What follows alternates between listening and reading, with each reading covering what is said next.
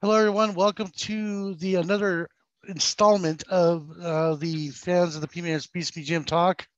I'm Dan Rivera. We have our admin, Mark Avila, with us, and we have a guest here, Mr. Michael Bilas. Welcome, guys. Welcome. This episode is going to be about Mr. Chuck Yeager, one of the aviation pioneers that we've had in history. So we're going to discuss what his accomplishments were, he's famous for, and things like that. We're going to try to educate some people out there and see what where this leads us. So I want to welcome everybody to the actual meeting or the discussion. What we'll do is we'll go ahead and take a look at what things, and then we'll discuss it. So without further ado, let's get started. We all know that Chuck Yeager was the first person to break the sound barrier. He uh, he did a lot of things here where um, for aviation he was of course he shot down um, he was one of the first to shoot down an Me-262 fighter jet with a P, I believe it was a P-51. So basically we uh, we'll get started here. Now he had a long distinguished career in the military. He he's won a lot of medals from what Wikipedia says and things like that. So he was part of the flight test school. He just recently passed away not too a couple of years ago. So his wife, or not his wife, his kids are keeping his Facebook page alive. His wife Glennis, I think is dead at this point. I'm not sure if she's still alive, but I believe that the family is keeping his memory alive by uh, going on his Facebook page. But his Facebook page is cool. You guys should check it out. Um, basically, Chuck's career began, of course, as we know, in World War II as a private in the United States Army Air Forces. It's funny. He started as a lowly old private, and that basically he served as an aircraft mechanic in 1942. I'm actually looking at an app, guys. I'm sorry. So bear with me.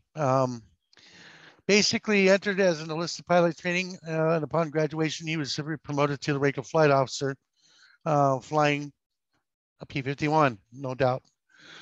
We've got a P-51 over there at the Air Museum. It's called Mad Angel, and we've got several photographs of it. It's pretty cool. Basically, after the war, he became a test pilot of some sort, and basically, including experimental rocket planes, the jets, things like that. Of course, that's what's led up to him flying the X1 plane. So the Bell X1 was trying. They had a lot of problems with the aircraft before, and a lot of guys were getting killed. And Chuck was one of the ones that actually suggested the change of design of the X1 Bell X1, which led up to the breaking of the sound barrier, which is kind of interesting. Uh, he basically went on as a test pilot to break a lot of records, things like that. He was instrumental. In the right stuff, the movie The Right Stuff. There is a scene where he took an F-104 almost 110,000 feet, and unfortunately got really unstable, excuse me, and it went out of control and he bailed out. That crash site is still there to this day over at Edwards Air Force Base. It's a historical monument. So I'm going to open up the floor to everybody right now, and we're going to talk about Chuck and his accomplishments and things like that. So, um, what what do you guys what have you guys seen in your lifetime? Michael, since you've come into I'm going to start with you. What have you seen in your lifetime? What's about this? Going with Chuck Yeager. One of the things that, I teach online. I was in the Air Force for 20 years as a weather guy, not a pilot myself. So I had a bunch of pilots or bosses. Learned a lot from them over the years, of course. But for Chuck Yeager, teaching online, and I love, the Pima Air and Space Museum because there's a lot of stuff. And one of the things that you guys also have is a MiG-15. And I don't know if you guys know this, he actually, when the one that we got from that was a defector during Korea, the MiG-15, he flew it it goes up about 50,000 feet. He dove it down, and in the dive, it's very unstable. He almost crashed it at 3,000 feet off the deck. He didn't bail, and he did. And when he told the Russians, "Hey, I did this," they're like, "No, you didn't." He's like, "Yeah, I did." So I thought that was pretty cool of something that Chuck Yeager did. Test things to the limit and keep pushing it and just see where it goes. Yeah, he also what he did is he went ahead and he flew it to what that was now known as Area 51. I don't know if we know that base very well, and it's a non-existent base and so on and so forth. So It is now. When I was sorry to cut you off, but in 2011, when I got out, it still had a big black box on Google Earth over it, or Google Maps. Today, you mhm, can go and look at it, and it's open. mhm, Same thing with Creech. So yep. even though they don't talk a whole lot about it, it's more open source than what it was back even maybe 10 or 15 years ago.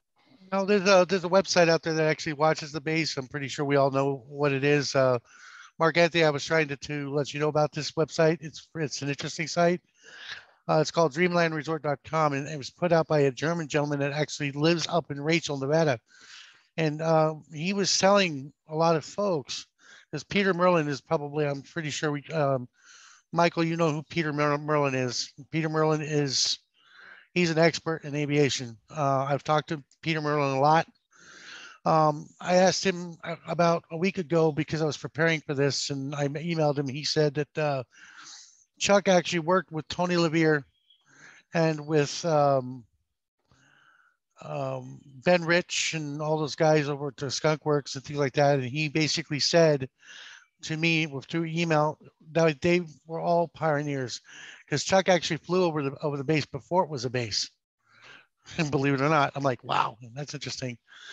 So generally, Chuck has had his fingers in aviation for God knows how long. Um, those of you that are interested in Chuck Yeager's history and legacy, just go to there's a lot of, he's got a website of his own. He also has stuff on Wikipedia, things like that you can read.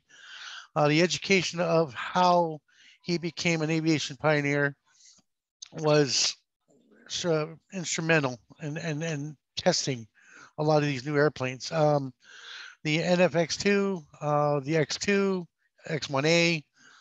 Of course, we know his flights in the F-15 Eagle, Glamorous Glennis. For Sun and Fun, he did. I was reading up on it, and he did a backseat flight in an F-16, and I didn't know that myself until I read it. I'm like, wow, blown away.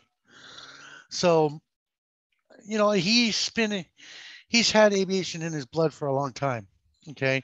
And the only reason why he did not go into the astronaut corps is because he didn't have a degree. He didn't have a bachelor's degree. He was just a run of the mill person like anybody off the street learning new things. That's it. So all right. Next person I want to call on is Mark Anthony Avila, one of our admins. Mark, what do you think about all this? What have you, from what you've been in your life, what have you experienced on it? As far as Chuck Yeager, you're talking Yes. about? Yep. I'm a noob. Well, I'm a noob, but I also would like to say that I don't want to stay a noob because I don't know if you can actually see, but hold it in front of you. I There you go. put this offline shortly after he passed away, and I thought it was a super idea to start getting. It was time to actually start reading about him and getting to know about Chuck Yeager because I grew up an aviation freak ever since I 5 years old is when I became, because my dad was actually into aviation, and he had a lot of scale models and stuff laying around the house, and I just started getting into the from that, and that's how it sparked in my life as far as aviation. And then, but one of the first important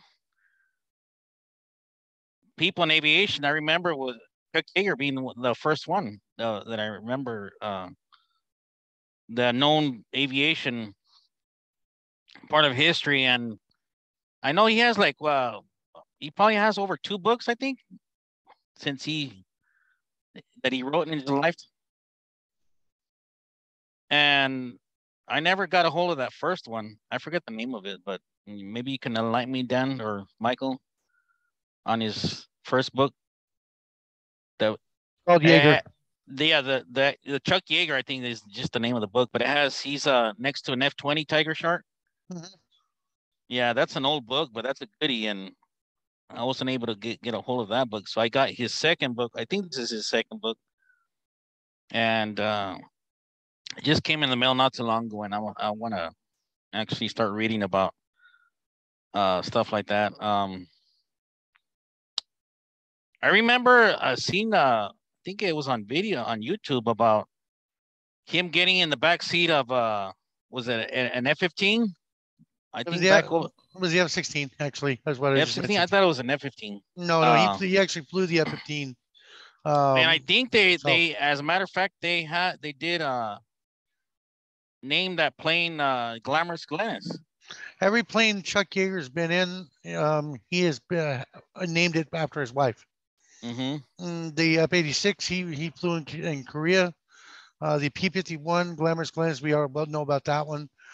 He flew the F-15 had Glamorous Glennis on it. The F-16 he even flew in was painted Glamorous Glennis. There's photographs out there about it with it.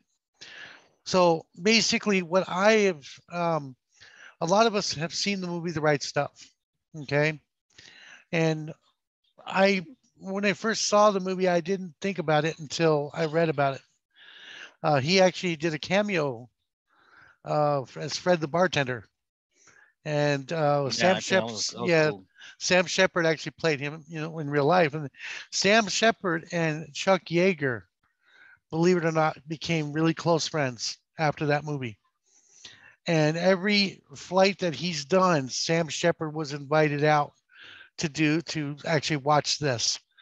There's some that he couldn't go to, but Sam Shepard was there. So that's another interesting fact I was reading about. Yeah, I've read the book Right Stuff years ago. I haven't seen the movie. I should probably go find that and check that out. That'd cool. Be kind of neat. Mm-hmm.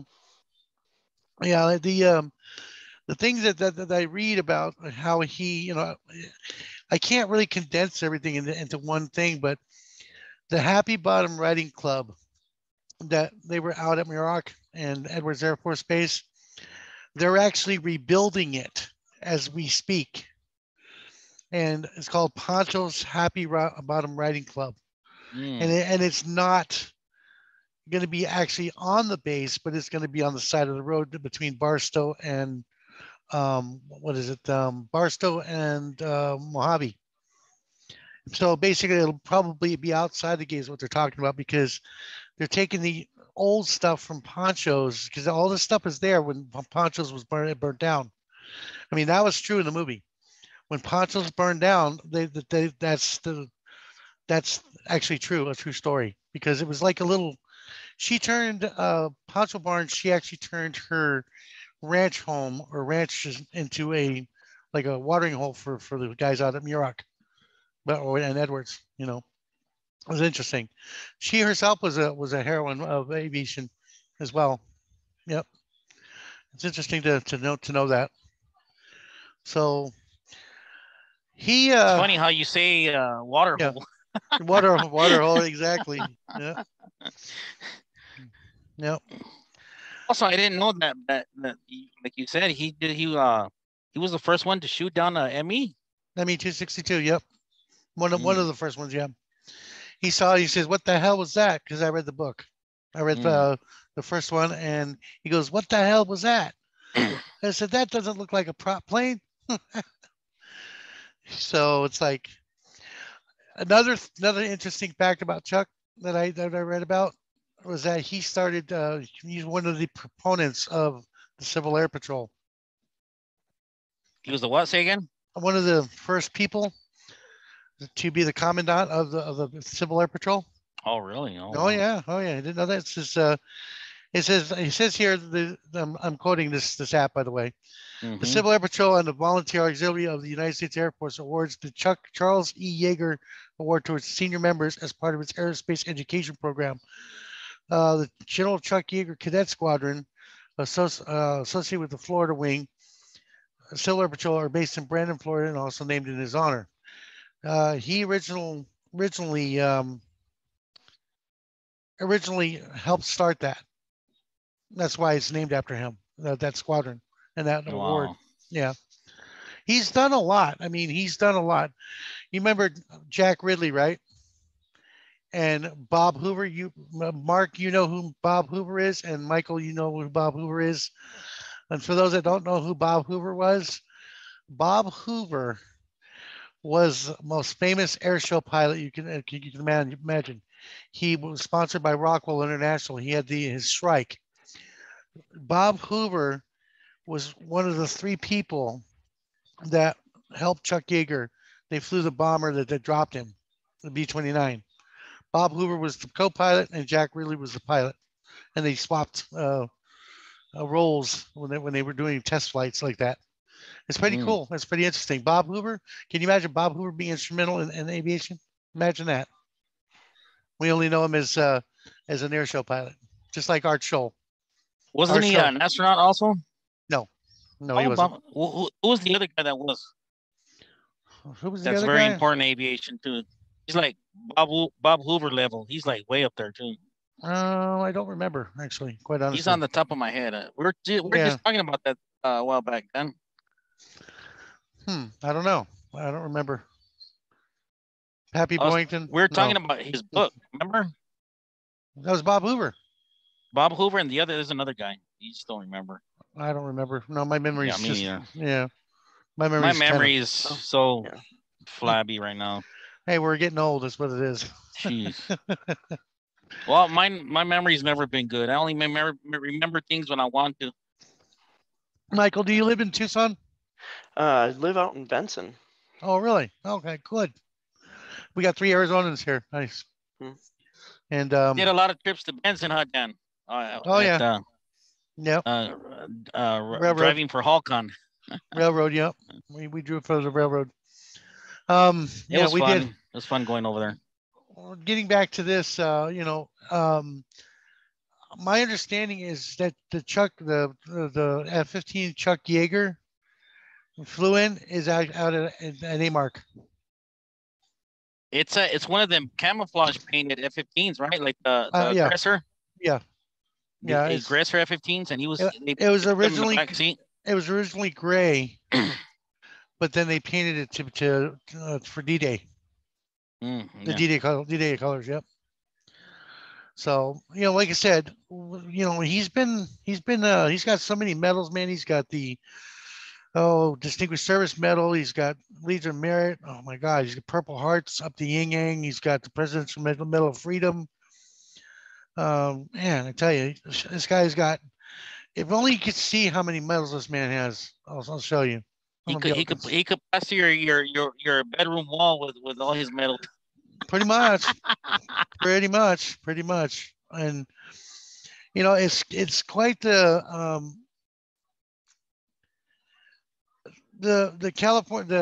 California Science Museum.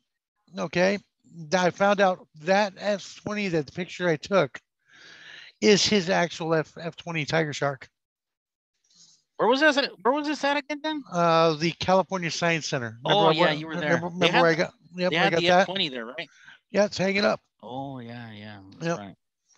It's hanging up, and it's there's I forgot what else is there.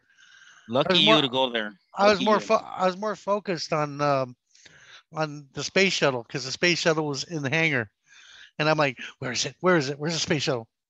It's in Endeavor. But I don't know if this is proper, Dan. But if you could just state a little bit of our experiences working at Halcon and how we had to drive, but at the same time we would take advantage of visiting Well, different museums wherever, depending on the business trip we took. The previous job, I won't mention names because we don't want to mention their name on camera.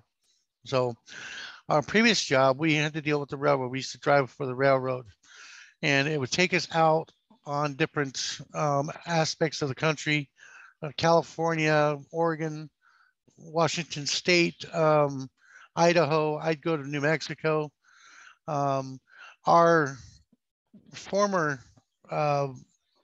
curator, James Stem, is now at a museum that I've actually visited up in Albuquerque, New Mexico. He's at the Nuclear Science Museum now. And like I said, I wanted to give him a send out, but he never got back to me on it. They have an actual exhibit of Chuck Yeager over there because he actually helped to fly one of the B-29s that kind of monitored the nuclear blast. And I didn't know that either. And it doesn't even mention it here. I'm like, wow, that's kind of interesting. That's where he's got all kinds of history. Yeah, I think I was doing another class, and I don't remember all the specifics. I believe it was the F-86 Sabre, and in that, I believe it was flying a Canadian one, and it was a female in the front seat, and I guess it was a trainer or a two-seater, and he was in the back seat, and so she was the first female to fly or break the speed of sound with him along for the ride as well. Right, exactly. He was the one that see, I think he would also, I'm not too sure about this, but I'm just going to check the facts on this, but I heard something that he actually helped train the Canadian Air Force on tactics and stuff like that. So, of course, there was many video games and computer games that were named after him that are very old that I can't play anymore on my computer. I wish I could, but like Chuck Yeager's Advanced Tactical Fighter, something like that, and oh my gosh, that was actually under his name. Yeah, he actually he did the voiceovers for a lot of the. Yeah. Are you serious? Yeah, go look it up. Go look it up online later. Well, it comes into my memory some of these games, but I didn't know that they were under him. See, the year I was born, Chuck was actually inducted into the National Aviation Hall of Fame over at in Washington, D.C. It's kind of interesting.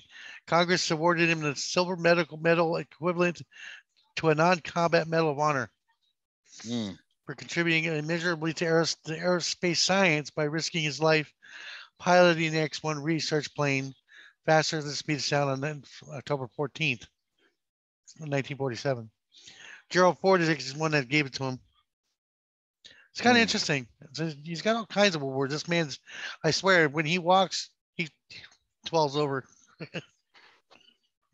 So, but I mean, there's a lot of other pioneers out there that have done a lot, like the Wright brothers, things like that, and some of these companies that are out there, like Mr. Mooney, Mr. Cessna, Mr. Boeing.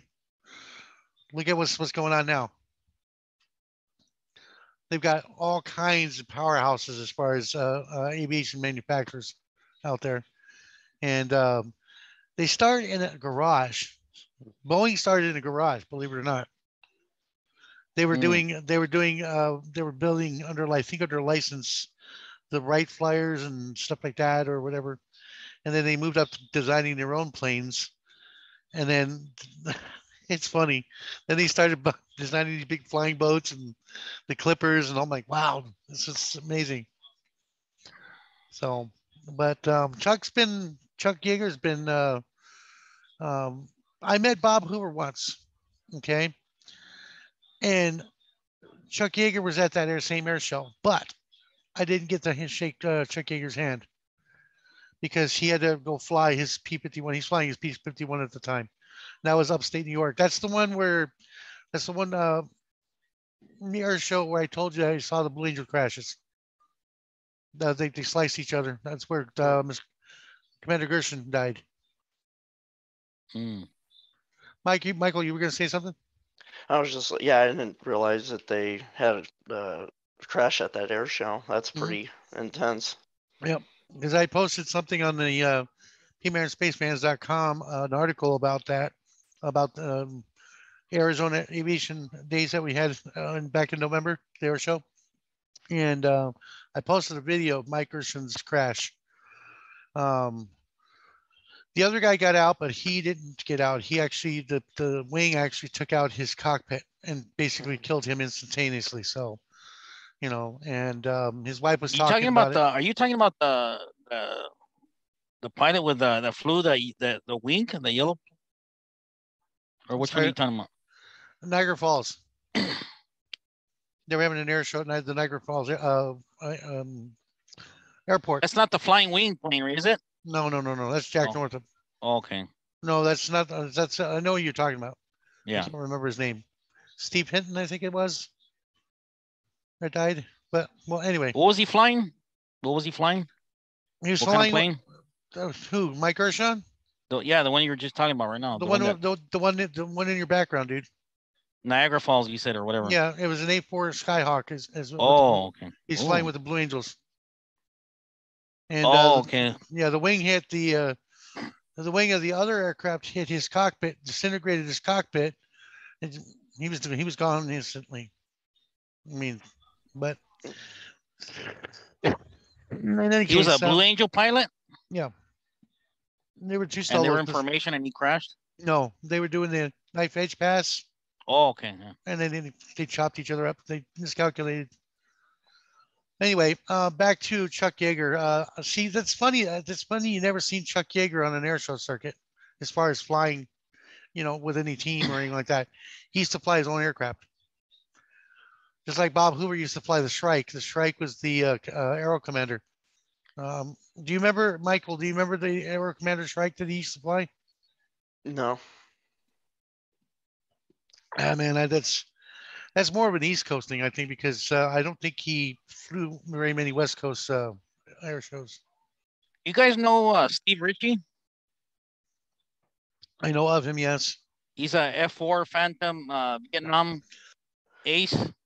The name sounds familiar, and it may be. I wonder if he was talking in one of my, because I had a video at the end, and they had a bunch of pilots talking about, hey, we didn't have guns in the first A through the D model. That would have been nice. He may have been in that video. That's why the name sounds familiar to me. Hey, Michael, what kind of education do you do? If you don't mind me asking. Oh, I teach online, mostly homeschool, or it's more supplemental. So it's not it's a curriculum. Basically, I usually teach aviation weather or military aircraft specifically is what I pretty much been teaching. Well, you're going to be the man I'm going to probably come to. You're going to be one of the ones, because I'm starting something pretty big on PMARSpacefans.com for kids about aviation and stuff like that. We're going to talk about aerodynamics. We're going to talk about just stuff in aviation, more or less, you know, the science about it from aviation. I got some stuff from NASA, some curriculum that actually I'm going to try to develop into something for them to play around with. Yeah, so, and I teach mostly 11 to 16 is about the age group. Very precocious kids on this this line, but you know, I don't want to be promoting business or what I'm doing, but in this forum. But yeah, that would be something I'd be interested in, you know, talking more about and going down, because I'm not that far from the museum, probably about 35-40 minutes from where I'm at. Yeah, you're about maybe half an hour, 45 minutes. Yep. No, it's not very far anyway. You just get off on Valencia and there it is. Yep. So. Yeah, I used to work at the Titan II for a while, for a bit, and then COVID kicked off. So that one's a little bit further of a travel. Yeah. All right, guys, we got about 10 minutes left. So I just got a notification here that the 10 minutes, we got about 9 minutes and 43 seconds. So we're going to kind of wrap this up a little bit, but this is kind of what we're going to be doing from now on. We're gonna take a break next week, and we're gonna talk. Just have an open forum for about 30 to 40 minutes, and then I'll be better prepared for this. But like I said, Chuck Yeager was one of the best pilots ever. I don't care, hands down, because. Well, Steve Ritchie is better because that's what I wanted to mention to you right now. That he's one of the popular, known historical figures for aviation that I actually met at an air show of I think it might have been like, I want to say 10 years back. No, here in Tucson. I completely disagree with you there. But that's all I wanted to say about Steve Ritchie. That let's agree to disagree on that.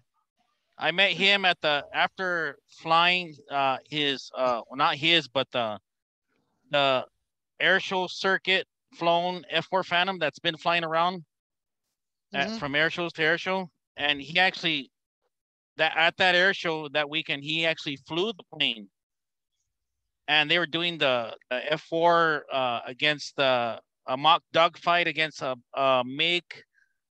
I think it might have been the MiG-15. He did a mock dogfight at one of these air shows a few years back. Could have been a 17. 17 looks very similar to 15. It just has another wing fencing on it. But yeah, it's usually a 17, 19, 21 for Vietnam. Mm-hmm.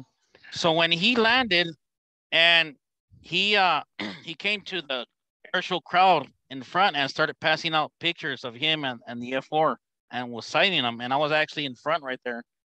And I got his autograph, and that's how I met him.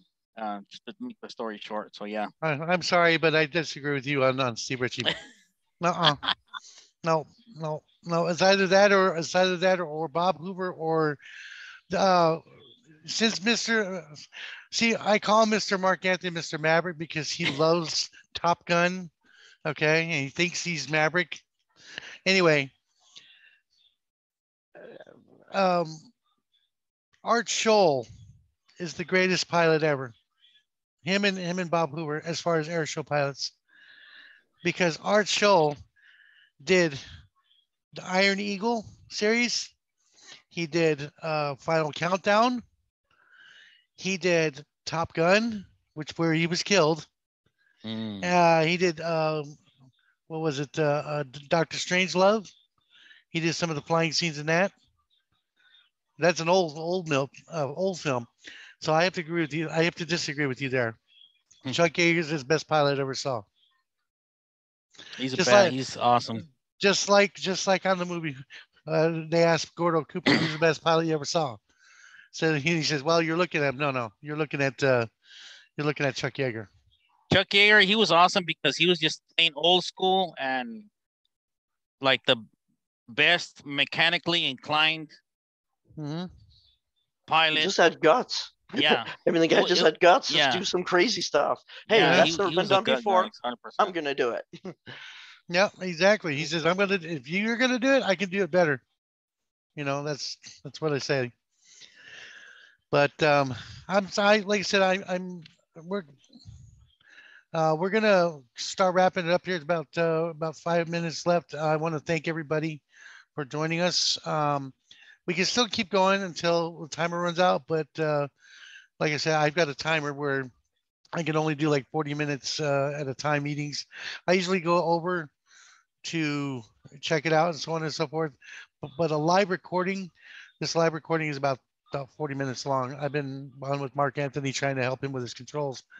But if you guys are wanting to come in to these meetings and these discussions, you need to download Zoom. You need to get it started, check it out, and then come on in until, because that's kind of what I'm going to be hosting these on. And if you have any problems of joining Zoom or, technically like me, Dan had to help me with all that, but do not be afraid or ashamed to call Dan and help you set you up so that way you could be able to join. I wouldn't be here if it hadn't been for Dan because I don't know nothing about that much about computers. I have 32 years in IT, so I know exactly what's up. But as far as everything else goes, like I said, next week we're going to have a the discussion for just a general discussion on whatever we want to talk about the museum. I kind of want to break it up a little bit so it doesn't get boring. And we'll Do what I did earlier, Dan. Right. When oh yeah, that was funny. Yeah, when we were like, we're actually setting up all the stuff, and then like the camera, my profile would go sideways and then go to upside down, and then you see it this way, and but we weren't live though. And it would shake all crazy, and like yeah, yeah. We're joking around. I wish we'd have recorded that. That would have been funny to see. Would have been funny, but anyway, we're gonna keep on. We're gonna have a little fun in these discussions. The reason I didn't have it yesterday is I had some personal business I had to take care of. So,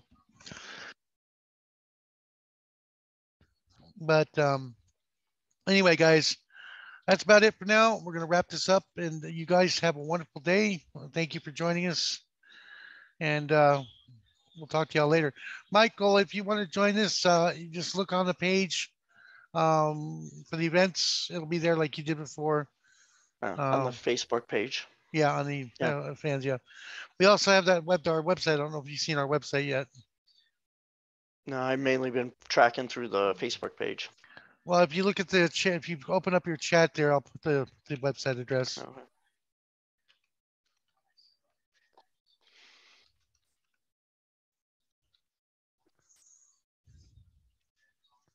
There you go. That's the website. That basically this website was spawned off of our Facebook group. Okay. And we now have a oh, by the way, one thing I want to mention, guys, we now have a Twitter account. Let me open up Twitter real quick before time runs out. It's Twitter. There we go. The page is it's called Pima Space Air Space and Space Fans. I'm sorry, Pima Space Air Space and Space Space Fans. It's basically at Pima Air Fans is what it is, and I don't know if you guys can see it, but there it is. I don't know if y'all can see it. No, it doesn't. Yeah, it's all blurry. So basically, I post on there.